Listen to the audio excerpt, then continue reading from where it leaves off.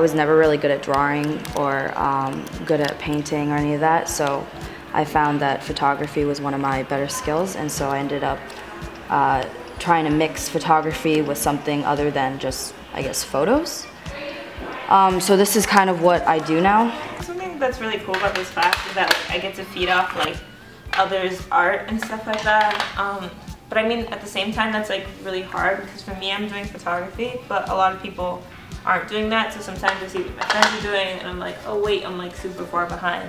But at the same time, like maybe like looking at Nicole's art or Sophia's work or what Hannah's creating with her stapler, like really inspires me to do something else. It's been a really collaborative space where I can go to anyone and ask for feedback, and it's just a really open environment, and I don't feel judged for anything. It just feels really supportive no matter what you're doing.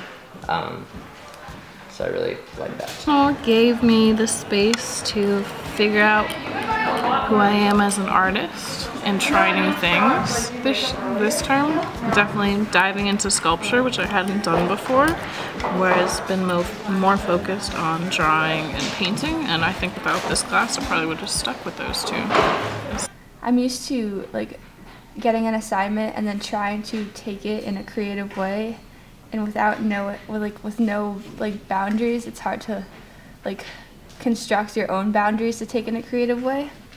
So I think it's taught me a lot about like being mindful of like what I'm doing, because art is such like a intuitive thing for me.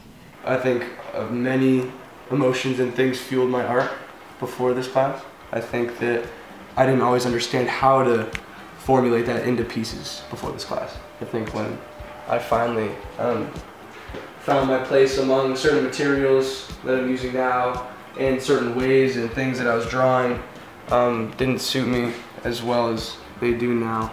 I think this class helped me find my place within art, and of course that will always shift, but this is definitely the place where I'm at now.